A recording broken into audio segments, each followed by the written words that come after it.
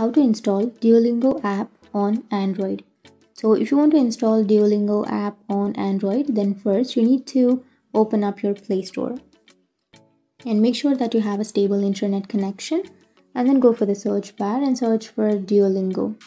Once you've searched, here you will have your application, right? So if you want to install the Duolingo application, then simply tap on install, and once you tap on install, it will start the install process. So it might take some time depending on your data or your Wi-Fi connection to download the application, and once it's downloaded, you can simply go for the open button, which will be on the right side. Tap on open, and now you can get started, or you can sign up to your account, or you can log into your account. So that's it. That's how you install Duolingo application on your Android. And if you have any questions, feel free to comment below. Thanks for watching.